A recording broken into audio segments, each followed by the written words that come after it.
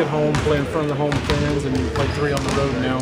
Will it be fun to get back on the big court? Yeah, it'd be fun to actually go at it again in Amway. It's a good place for us last year. We love playing here, and it's good to just be back home. You guys made big strides at home last season. You think about defending the home court. I mean, that's kind of a big step for a young team. Yeah, I mean, we showed we can do it. We know we play better at home, and we can make that like a goal, sort of. You know what I'm saying, to protect our home court, because it can be done, and hopefully it will be done. This is a unique opponent tonight. Coach Vaughn said that he wasn't going to give you guys a scouting report. How is it, you know, kind of going in there blind and just doing what the Magic want to do? Well, that just goes to show you he trusts us to trust the game plan. You know, our game plan is good enough to win, and going in playing our type of basketball, we should come out on top. Most of us are just worried about them speaking another language, and we can't pick up on their little things during the game. So it might take a quarter or two, but I think if we stick to the game plan, we'll be all right. You think they'll talk trash in Portuguese tonight? We won't know, so I mean, everything sounds good. Kyle, you're one of 7 holdovers on the team. One of the guys back on the team. There's 8 new guys. How is the old guys and new guys? How has the chemistry come together?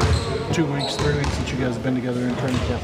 I mean, I think it's great. I mean, I think it's doing the chemistry is doing a good job. You know, everybody even like the older guys are looking to the guys that's been here, even though we're younger, for direction. You know, we joke around and we say, "I'll take you here, I'll take you there, follow me." And they're older, but I mean, I think because those guys are open to, you know, just gelling with us.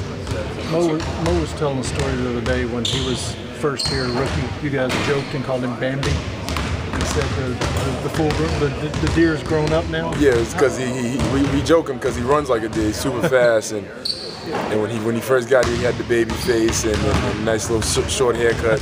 He looked just like a little baby, and he was like a teenager.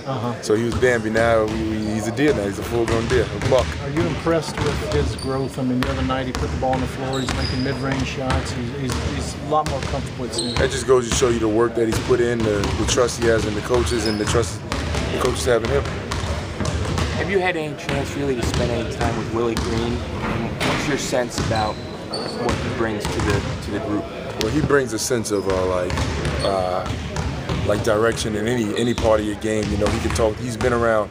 Last year he was on a playoff team, so he's been around the league's best bigs, so he can help us out as young bigs, and the guards he's guarded the best. He's been in the league a while. He has a lot of knowledge, so any question he's able to answer. Personally, I like hanging with him. I worked out with him in the summertime in Vegas at some point. So he's a good dude. Good dude to have around. He's tried to impress upon people to the bigs. If you run with me, I'll get you the ball. You know, you see guys tearing up the floor because they know he's looking to pass the ball, right? Yeah, it's kind of like we're racing to the hoop now because we know somebody's going to get rewarded. You don't know when your time is going to come, so you don't want to miss out. So you run with him, but he's a good point guard. And he likes distributing the ball, so it makes it easy to play with.